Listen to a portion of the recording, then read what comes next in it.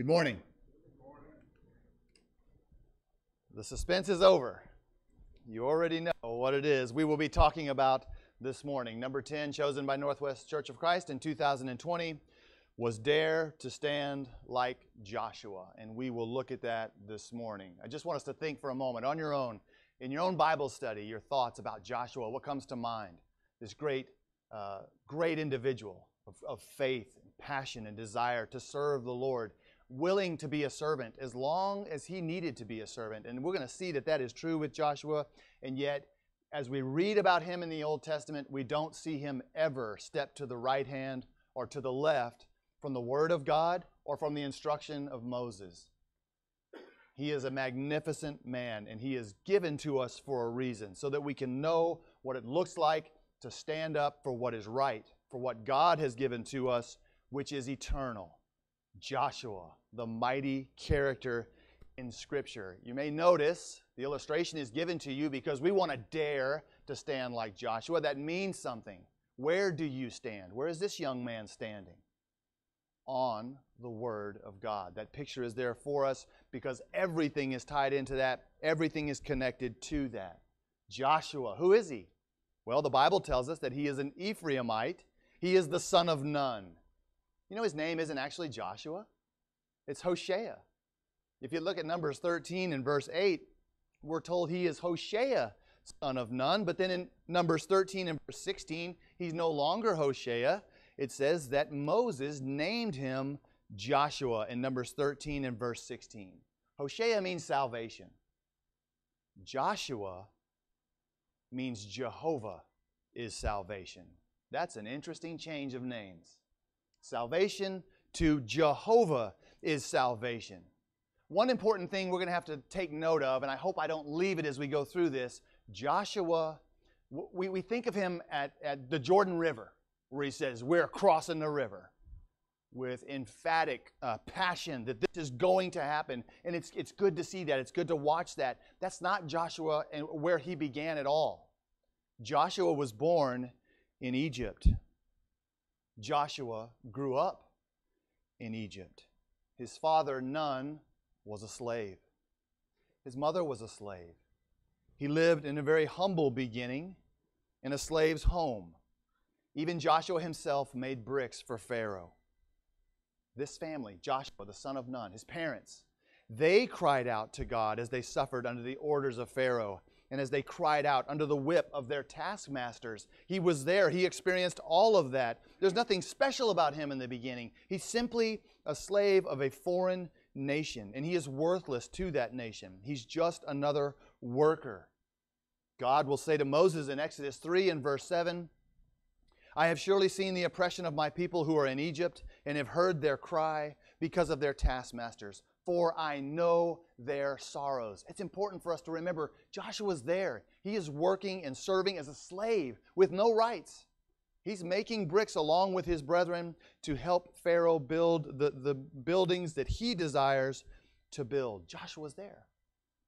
From my calculation, he's somewhere between 40 and 50 years old when Moses confronts Pharaoh for the first time. This is important for us because I cannot and you cannot blame your upbringing for all the problems you have today. Imagine if Joshua looked at his condition when he was born, the way that he was raised, the way that he was beaten by other men for him to work harder and to do more, that he could say at any time, I give up. This lot in life is terrible, and it was. But I want you to know that how and where I was raised cannot keep me from serving God. It cannot dictate who I will be now, who I will be today. We may feel, there's a temptation for us to feel more faithful, that we would be more faithful if things were different. Right? I could do so much more if. I could serve God more faithfully if. Joshua takes all of that away from us. And he says, no, don't go there. Have faith in God. Wherever you are, wherever you stand, no matter how you were brought up or what conditions you are in now, serve God with all your heart. That's Joshua's message. Because for almost 50 years, he lived his life as a slave. Joshua is not going to let us marinate in our self-pity. When you study Joshua, you can't sit there and continue to feel sorry for yourself because he is an example for us. I'm going to dare to stand like Joshua. That means I will be vivacious in my boldness to contend against error. I will be vivacious in my boldness to stand up for the truth and to venture out into uncharted territory. How can I do that? By standing on the Word of God. There's some things out there that make us nervous. I'm not sure I want to go do that. I'm not sure I want to go out that far. That's outside of my comfort zone. Joshua says, hey, welcome to the club. Do it. Stand on God's Word and show this world who you are and who God is. That's what Joshua did. We read in Judges chapter 1 that his generation was faithful to God without fault until Joshua and those who were with him in his age group passed away. And then the children fell away from the Lord, but not while Joshua was alive. Imagine a poor slave who's counted worthless by the nation who rules over him will lead another nation to glory. How? By standing on the Word of God. We're going to look at that a little bit this morning. And the first thing I want to share with you is we think about the song itself. We are bound for Canaan land, tenting by the way. Well, that means that they were on their way to Canaan land and they dwelt in tents. Remember the pillar of fire or the pillar of cloud? When it moved, they packed their stuff up and they moved. And so they're tenting by the way. They're setting up in tents and they're waiting to be brought into this promised land. Now, during that time, in Exodus 24 in verse 13, we know that Moses is going to be called up to Mount Sinai to visit, to speak to the Lord. We're told in Exodus 24:13 that Joshua is Moses' assistant. Not a bold, great leader. He's still serving. Joshua is Moses' assistant. That's what he's been called to do now, and he's okay with that. The two of them are on Mount Sinai, and they stand there with Aaron, Nadab, Abihu, and the 70 elders of Israel. God will call Moses to the very top of the mountain, and Moses takes Joshua with him. Somewhere along the way to the top of the mountain, away from the 70 elders, Aaron, Nadab, and Abihu, Joshua stops because it is just Moses who will go up into the presence of the Lord and speak to God for 40 days.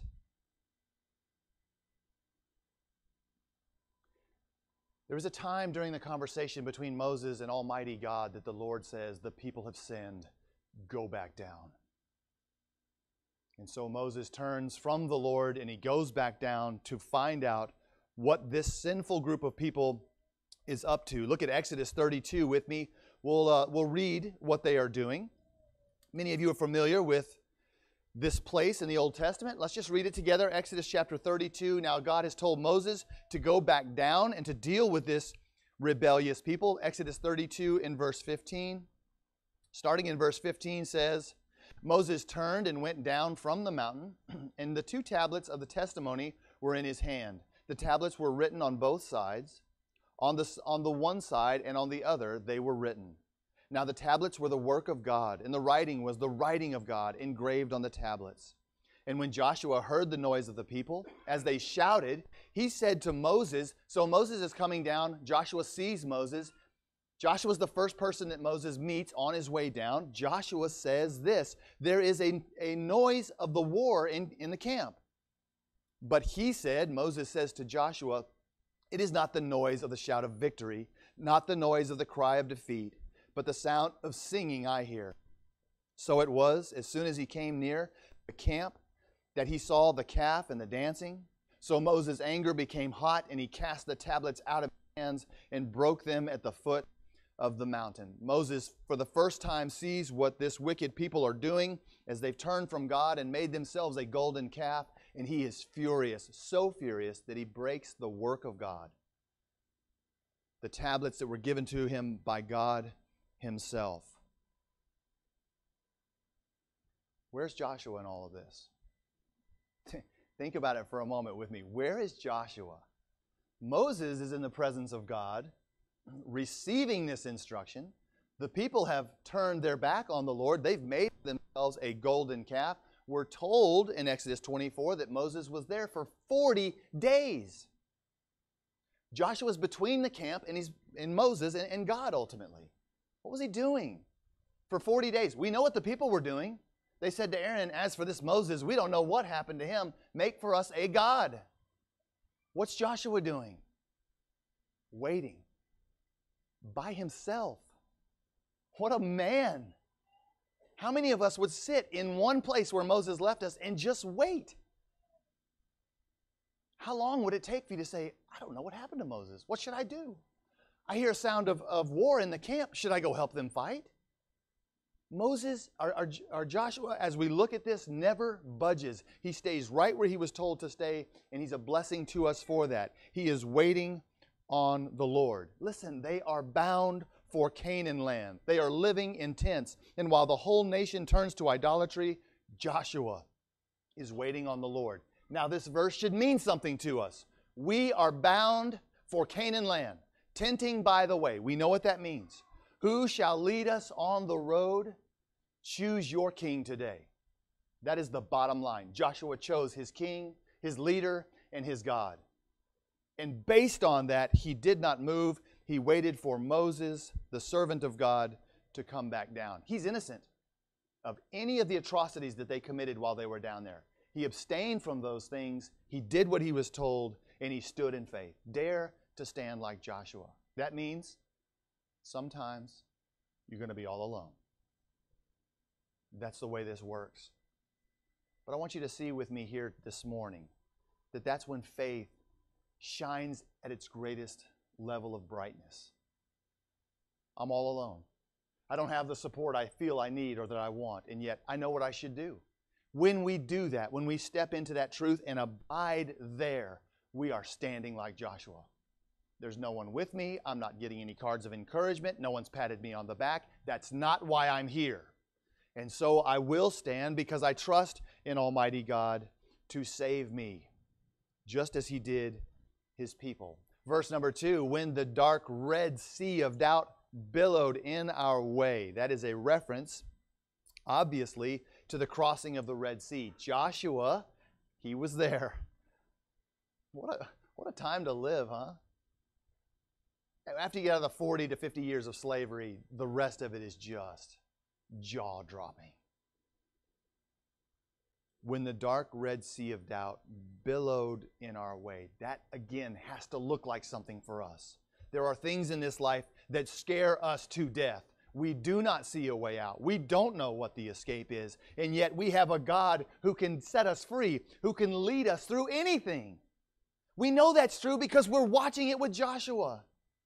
How afraid were these people with an army behind them who was coming to destroy them and a sea in front of them that they could not cross on their own? Joshua was there. Joshua will watch Moses lift up his rod and stretch out his hand over the sea. He will watch the sea go back by an east wind, and he and the rest of the nation will cross over on dry land. That's supposed to do something for us.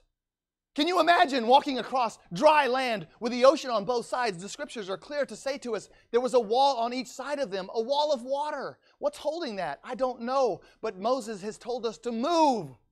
And so they walk across dry land in faith. Joshua is with them. When you read the Song of Moses, the very next chapter, the entire nation cries out to this glorious God and all that He is. He is our God. He's the God of our fathers. He is the God of salvation. They all say it. And we're not to Exodus 32 yet, when they make a golden calf.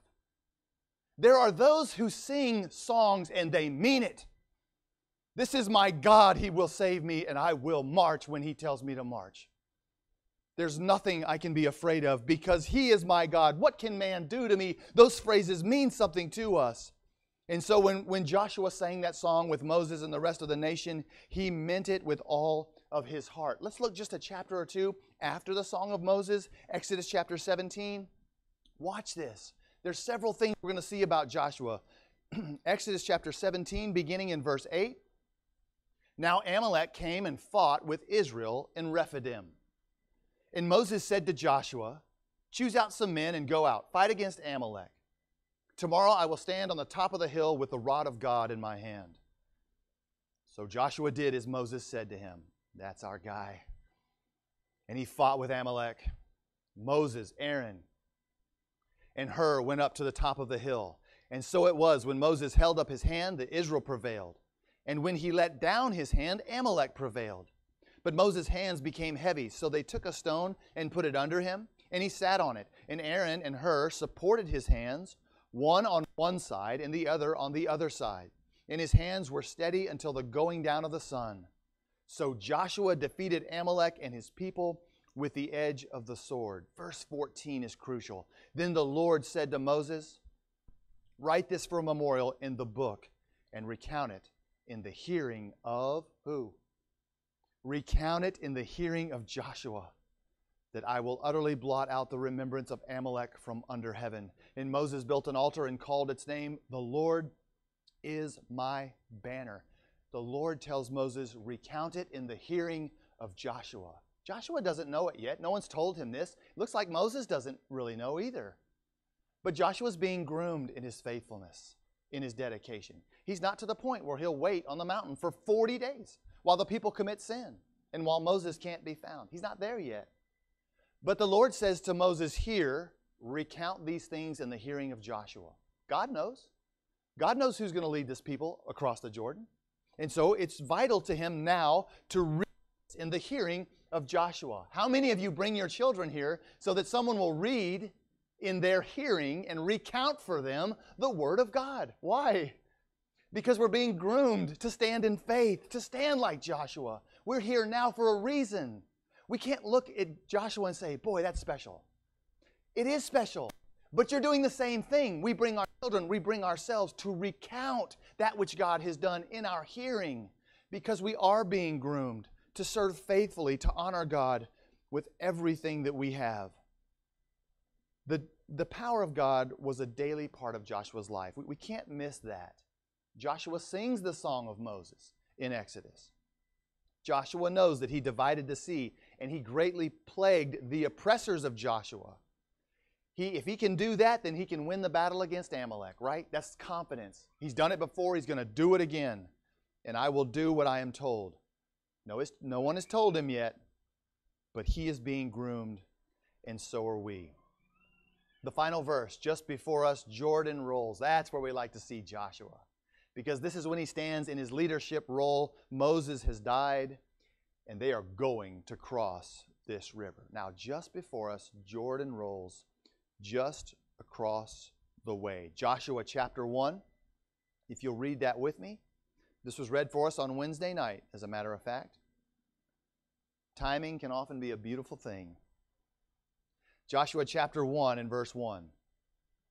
After the death of Moses, the servant of the Lord, it came to pass that the Lord spoke to Joshua the son of Nun, Moses' assistant, saying, Moses, my servant, is dead. Now therefore arise, go over this Jordan, you and all this people, to the land which I am giving to them, the children of Israel.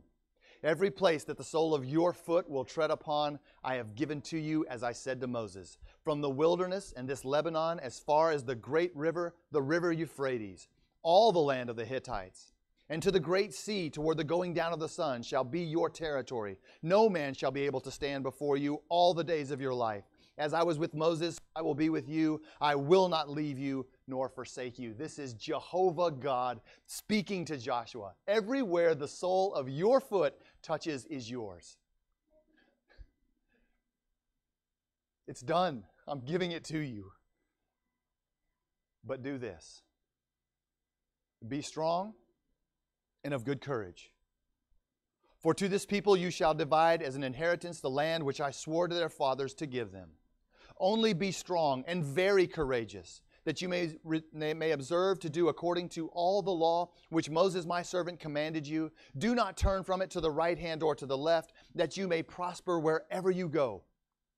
This book of the law shall not depart from your mouth, but you shall meditate in it day and night, that you may observe to do according to all that is written in it, for then you will make your way prosperous, and then you will have good success. Have I not commanded you? Be strong and of good courage. Do not be afraid, nor be dismayed, for the Lord your God is with you wherever you go. The Lord himself speaks to Joshua. What does he tell him? Keep my law and meditate on it, for by it you will have good success. Be strong and courageous. I am with you wherever you go. The hymn says just before us, as Joshua looks out, just before us Jordan rolls just across the way. We can safely trust the Lord. He shall lead today. It's not Joshua. There's nothing he can do to get them across the Jordan River. It is God who will back that river up in a heap so that once again they will cross over on dry land. And what a confirmation to Joshua to walk again on dry land where water has always been. And to say, He's with us. We're going to do this. He is with us. There is no doubt about it. Now I can move forward in great faith and in great confidence. So with that statement, He will lead the way. What does Joshua do next? Look at the next verse. Joshua chapter 1 and verse 10. Then Joshua commanded the officers of the people, saying, pass through the camp and command the people, saying, prepare provisions for yourselves, for within 3 days you will cross over the Jordan, to go in, possess the land which the Lord your God is giving you to possess. You see any doubt in those words? Get yourself ready. You will cross over. He doesn't know how. The battle plan hasn't been given to him yet, but he knows one thing: God is never wrong.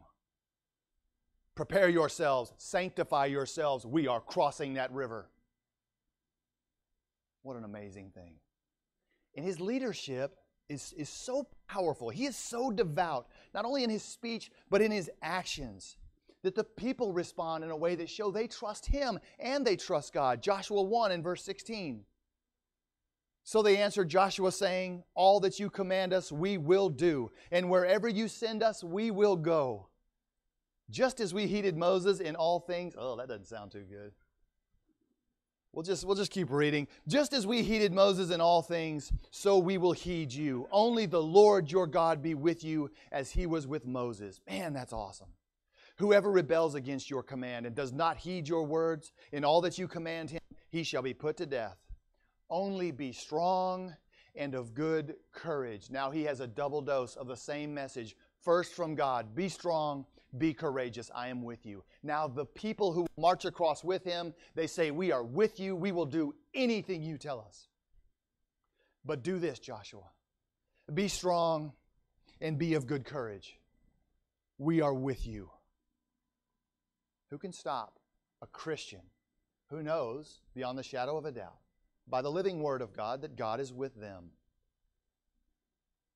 Who can stop a Christian who already has that locked in their heart and turns to brethren in this room and they say the same thing that God's been saying? Be strong and of good courage. This fight will not be easy, and it will not be handed to you. You must stand like Joshua. Joshua is very unique. He's the only man in Scripture who stops the sun and the moon. He cries out to God in battle, stop the sun and stop the moon. And in that day, in the valley of Ajalon, they will be victorious over their enemy while the sun stands still. The Scriptures tell us never again will there be a day like that, and never before it was there a day like that. Joshua. If you can make the sun stand still, river doesn't look like much of a challenge, does it? We can make a river back up. I can make the sun stand still.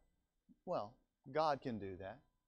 When he sees a heart of courage, we need to know that God looks down upon us every day, looking for and anticipating that heart, like David, to stand before Goliath, like Joshua, to stand by himself on that mountain. God's watching Joshua and he's saying, I got plans for you. I got big plans for you. Joshua doesn't know that yet. He's called to follow God, and so are we. What can God do with you? What can he do with your children as they grow up and understand the truth and say, you know what? I'm going to give my entire heart to God. I'm encouraged to do it. I believe the Word of God. I will do whatever he asks me to do. What can God do with such an individual? Read it. Look at it. We know what he can do. It's not God's fault when brethren fail. It's not God's fault when the preacher turns away and fails the church and his God.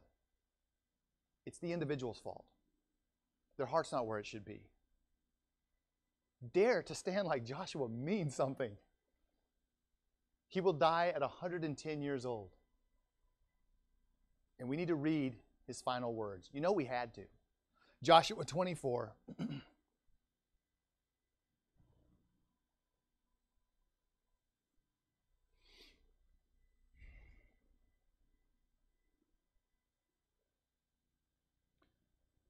Try not to sing as we read this. Joshua 24 and verse 14. Now, therefore, fear the Lord. Serve him in sincerity and in truth. And put away the gods which your fathers served on the other side of the river and in Egypt. Serve the Lord. And if it seems evil to you to serve the Lord, choose for yourselves this day whom you will serve, whether the gods which your fathers served that were on the other side of the river, or the gods of the Amorites in whose land you dwell. But as for me and my house, we will serve the Lord.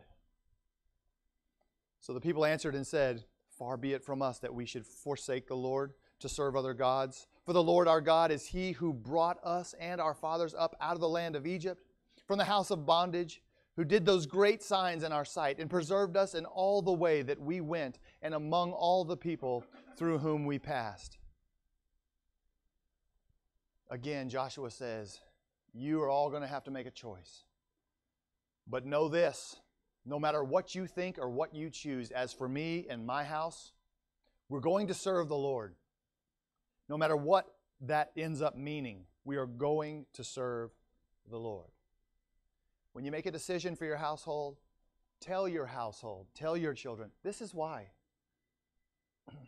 We're not stick in the muds. We're not party poopers. We're not looking to ruin a fun day. We're going to heaven. And there's a cost to that. There's sacrifice involved. There are decisions that need to be made. We cannot flow down the river of sin with the world. Stand in this home with your father, with your mother, with those who stand with you together to say, it doesn't matter what they do. We're going to serve the Lord. We're going to be brought into the promised land, and we will be given eternal rest. It is the promise of God. It is given to each one of us. Dare to stand like Joshua. We're going to sing it again in just a moment. It's our turn now. Again, sing it. Think about the things that he faced, the things that we face, and what we declare to each other we will do today. As for me and for my house, we will serve the Lord. It is an invitation for those who have not yet decided to serve the Lord. Come to the household of God. Be joined to the body of Christ and know that you are eternally saved by confessing the name of Jesus, repenting of your sins, and being baptized for the remission of those sins, living faithfully in His Word. Dare, if you will, to stand like Joshua as together we sing the song of invitation.